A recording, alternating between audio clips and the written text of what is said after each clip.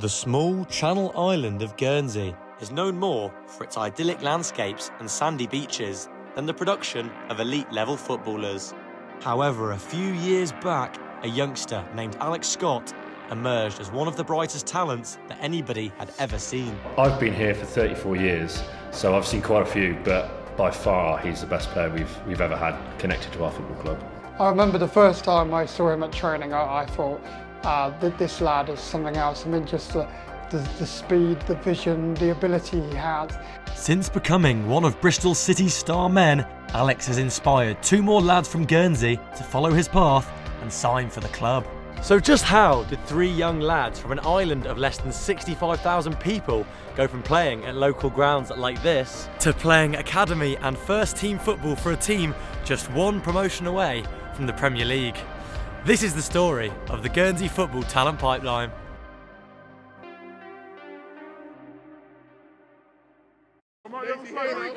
At just 19 years of age, Alex Scott has established himself as one of the most talented players in the whole of English football and was recently named the Championship's Young Player of the Season. The teenager's career trajectory would be impressive for any young professional, but his rise to fame is made even more remarkable by the fact that just 3.5 years ago, he was still playing local football with his mates back in Guernsey. It's all happened really quickly. Still 19 now and not 20 till August. I think the amount of games I've played, I think I'm nearly at 100 games for Bristol City as a professional footballer. So I think that in itself is a great start, especially to have at my age as well. And I think if you told me that 3 years ago when I first came here, I would have just looked at you like you're a complete weirdo, because it's something I definitely didn't expect to happen. And yeah, like the way it's happened, I can't complain at all, and I'm just happy with how I've progressed so far. But obviously, I know there's a million things I need to improve on to get to the next level, and it's just something that I'm working on every day to be better on the pitch and off the pitch as well. He has also become a European champion after playing a starring role for the England under-19s en route to their Euro success in the summer of 2022. Yeah, just a bit of a whirlwind really. I think to be playing for your country in the first place is a massive achievement, and I think we didn't really realise like what we'd done until after it happened. We were almost just, I know it's cliche, but taking each game as it came in the Euros, and yeah, like I said, it didn't really sink in until afterwards, and you come back to your clubs and stuff, like what we actually achieved. There's not many teams that are going to achieve that. Kit from the final, I think got a few photos there with the trophy and stuff, and then obviously got the medal put in as well. And I think, of course, yes, got all the lads to sign it as well the next morning. I think it was a heavy night for a few of the lads. So I think the next morning we all got together and signed each other's shirts. And I think we just took in what really happened the night before. So, like I've said before, the best summer of my life.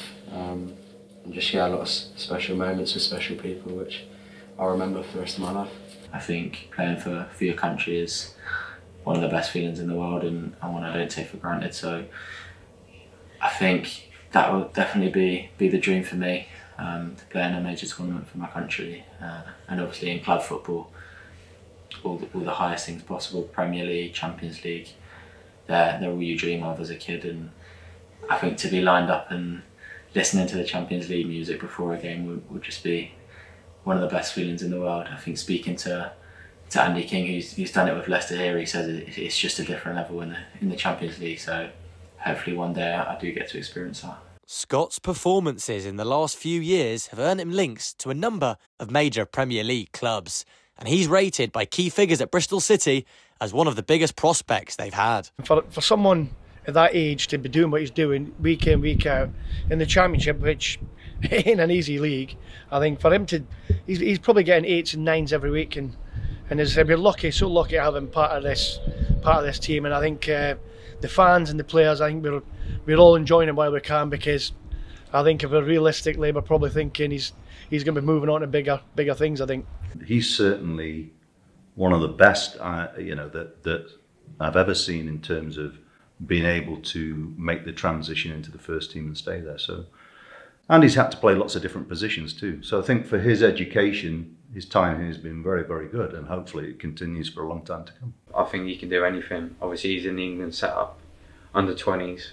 I think he can go 21's first team with England, Premier League, top of the Premier League, Champions League. Like, obviously sky's the limit, he's still so young, so I think he can do anything that he wants, to be honest. Oh, I think he'll play for England for sure, and I think he's got the potential to play in the top 5, top 6 teams in the Premier League.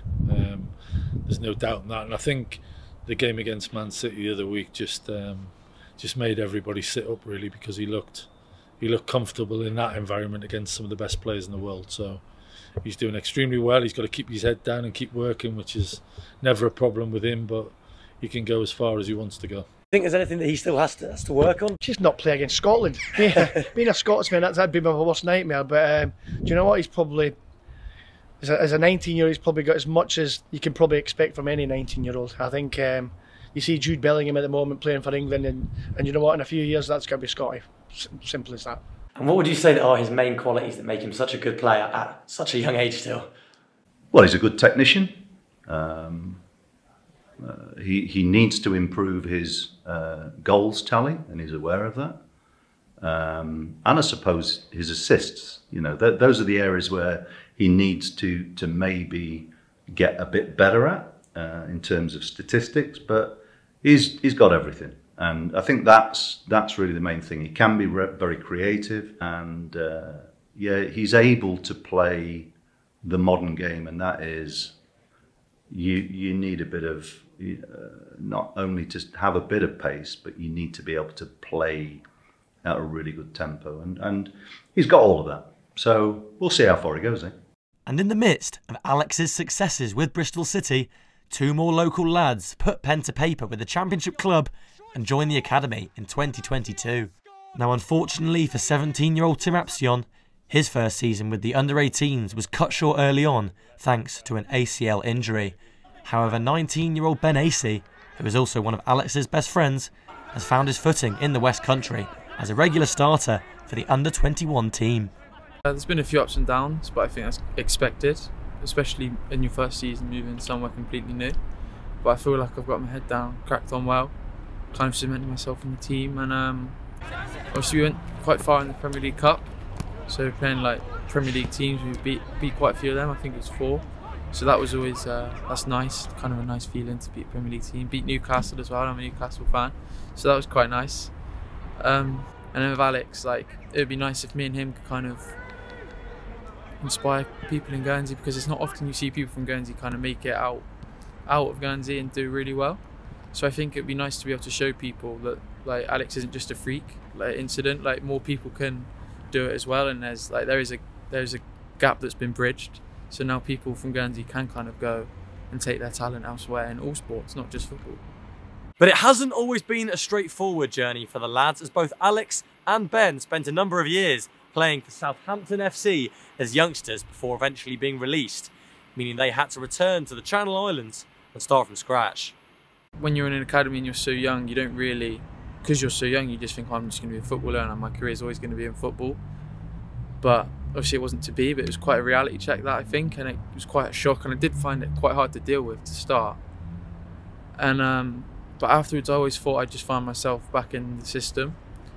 But after a few years nothing had really happened, and I was kind of, when I was 16, 17, I was thinking that kind of my football dream was over. I was kind of looking into other avenues of life, looking into university and work and whatnot. But in 6 months everything changed. At that age you really are just enjoying your football, and obviously when you get released and that dream of being a professional almost gets taken away from you. Well, that's how it feels, especially as a young lad. It's hard to get your head around. I think you do almost lose that motivation to keep playing. I think that's something that happened with me when I got released from Southampton, and it was important that I went back to Guernsey and almost found my love for the game again. And yeah, like I've said plenty of times, that was one of the most important things that ever happened to me is getting released, because even come the end of my time at Southampton, the last season, I probably wasn't really enjoying my football. And and then to go home and play for my local club where I was playing before I left to go to Southampton, that almost brought the love for football back for me. I still remember that day quite well. Obviously when we got he was over at the time, but I was with my mum, and when she got the phone call from my dad kind of saying that, yeah, it's he's no longer going to be there. Not a great feeling, obviously. You understand he put through so much, kind of, my parents as well sacrificed so much for him. Obviously missing school, he'd travel away every weekend, he wouldn't see his friends, wouldn't really see his family. People don't kind of understand that when he's in the position he is now. And I think after that, he'd probably tell you as well, he kind of lost his love for the game a little bit again. I think obviously he had the little spell at Bournemouth, but I think coming back here kind of really helped him kind of enjoy his football again. So Alex went back to playing for his boyhood team, St Martin's Acey. And it didn't take long for him to find his stride again, even scoring less than a minute into his first ever game of senior football.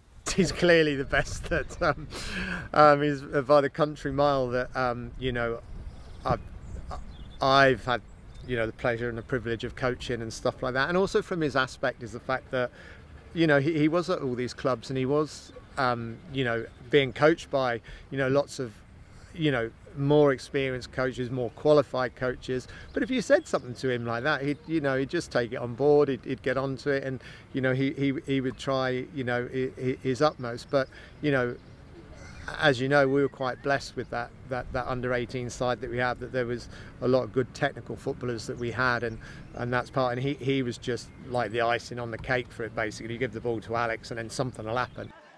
While Acey went back to Northerners and quickly broke into the first team, where he played alongside close friend and another of Guernsey's most talented youngsters, Keane Domile. Yeah, we both broke in around the same time, but he was getting a bit more starts than me. But yeah, he's always had that determination and he's got a good mindset, so he always knew he's capable. And yeah, he did well for us. Yeah, he didn't really take any time out. He just went straight in, tested himself, and you could see physically, especially, he understood the game a lot better. And yeah, that's why he's probably where he is. Would you say he's one of the best players you've played with? Yeah, I mean, I know his game quite well. He knows mine, so we both play quite well together. He's quite a pretty footballer, if you can call it that. He's quite good on the ball, good touch, he can pass. I think he lacks a bit of goals. I tell him that quite often, but if he can add some goals into his game, get forward a bit more, I think, yeah, he'd be good. So by the age of 16, Alex and Ben were both shining once again, playing local first-team football. But it seemed as if time was running out if they wanted to make it in the professional game. They needed a place to showcase their talents at a higher level, and that came in the form of Isthmian South Central side, Guernsey FC.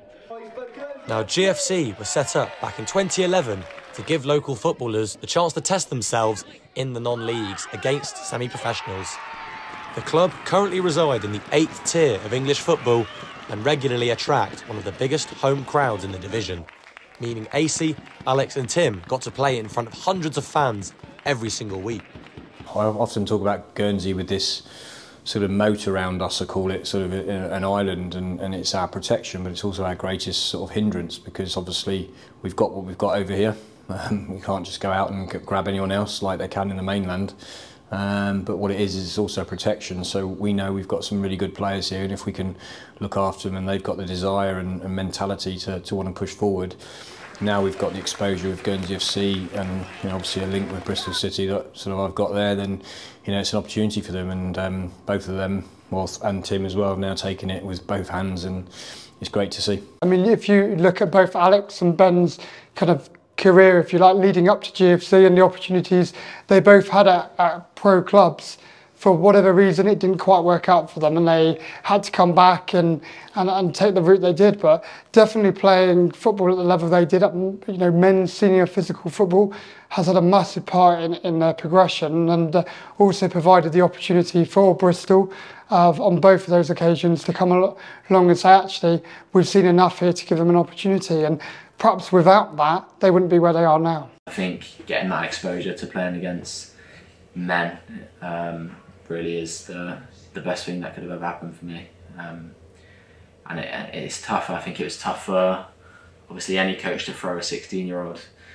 in the mix like that against these senior players. But I think I'll forever be grateful for all the coaching staff and everyone involved at Guernsey FC, because if it wasn't for that short spell playing 10, 15 games, I wouldn't have found it as easy as I did playing men's football over here at such a young age as well. Some of the people you come across in that league, you're coming across like 6'5" left backs, and I'm playing on the right wing, and I'm thinking, how am I getting past him?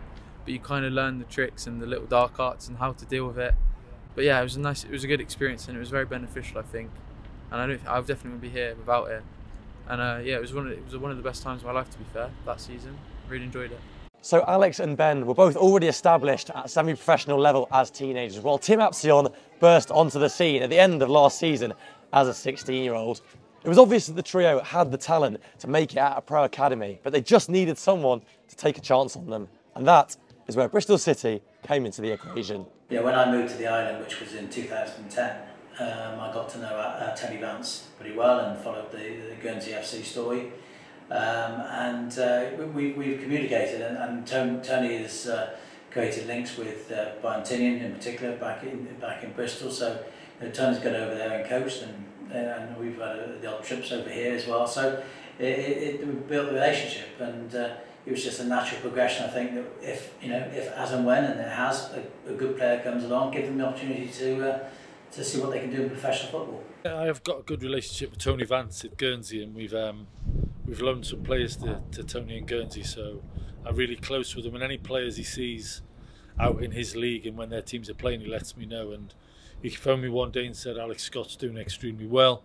He'd been over in a friendly about 6 months before and played our under-18s and did really well, so we got him across. We said, right, come on, let's have a look. He came over, we organised the game for him to play against a team from London Academy, and within half an hour he'd scored a hat-trick. He scored a left foot, a right foot and a header. So we were speaking to the staff at half-time and saying, well, that's it, that's enough, we've seen enough. So we went over to Guernsey, got him signed, met his mum and dad, all lovely people, and he's come and just took off since, really. But yeah, great story. With my Bristol City hat on, it's I think we have the facilities to develop, and that's our theme. We looked at our academy to develop young players, bring them from a young age through, and our recruitment program to find those players if they're somewhere else, that they come and join us and develop their game with us. We're not in the bracket spending hundreds of millions on players, as you can be at the top of the Premiership. So we've got to build, and we build through developing youth.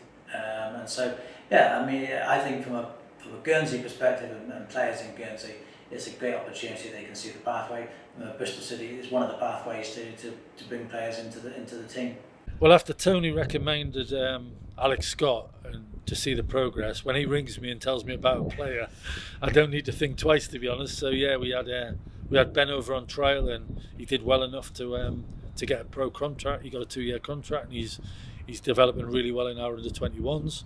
Tim came and joined our scholar group from school at 16, had a brilliant start to the season, scored a hat-trick, was looking extremely good, but he had an unfortunate knee injury which has just knocked him back a bit. But we've already given him a pro contract for when he finishes his scholar already, so that's what we think of Tim Apsion. So yeah, 3 really good players, but also very good lads, and the right sort of lads that fit into this academy. People say, what have I had to do with it? And besides being a catalyst, really, and being here, nothing more. Alex has done it, by his own ability and his own dedication. Ben is doing the same, and Tim will be doing the same. Anybody else comes through, it'll all be down to them. We're not making a gift here. It's a serious business. We want professional footballers for the future. So anybody coming in has to make the grade. If they don't, there will be disappointments along the way as well. So I think it's a great opportunity for anybody in Guernsey, and long may it continue. Do you think there's more players to come in the future as well from GFC? Yeah, hopefully. Yeah, we keep in contact a lot. Tony has visits over here. We go to games together and watch games here, and he's constantly telling me what's over there and what might be the next one. So yeah, I'm sure in the future there's going to be more players come over. So it seems as if the future is bright for Alex, Ben and Tim. And with the path to pro football looking stronger than ever, this could just be the beginning of an exciting new era for football on the small Channel Island of Guernsey.